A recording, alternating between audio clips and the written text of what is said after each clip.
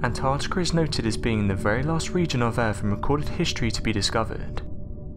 Despite discoveries, however, the continent has remained largely ignored for the entire 19th century. This was mainly due to the land's hostile environment, lack of easily accessible resources and terrible isolation. It wasn't until the end of the 1800s that people began to even realise the land existed in the first place, and began including it on maps and globes around the world. Oddly enough though, it is only recently discovered.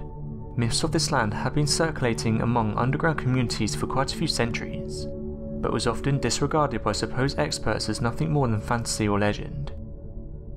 Over the last 20 years or so, many great discoveries have come from this land. Recently, however, researchers have said that they've noticed a large fissure growing in the continent's fourth largest ice shelf. This was first picked up back in November. This was because the crack grew by over 90 miles. This has led scientists to speculate the Larsen Sea ice shelf is breaking apart.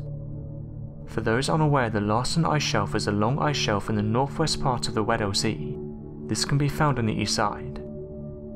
The ice shelf itself originally covered an area of 85,000 square kilometers or 33,000 square miles. However, in recent years it's thought to measure around 67,000 square kilometers or 26,000 square miles.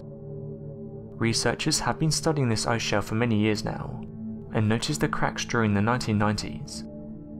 A large piece of ice broke off and has now been named the A68. This piece of ice is a massive 5,800 square kilometers and weighs more than 1 trillion tons. They're still trying to understand why this is happening.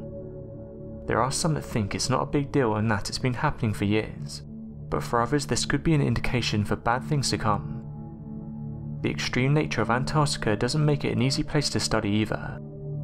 Scientists have also expressed their concern about an iceberg twice the size of New York City.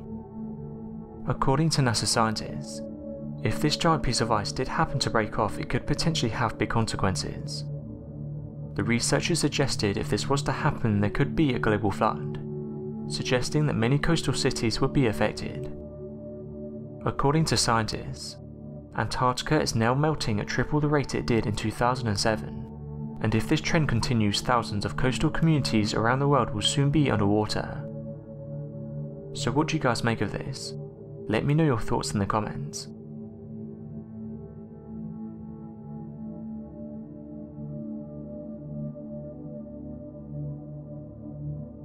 Thanks for watching, and don't forget to subscribe for more videos.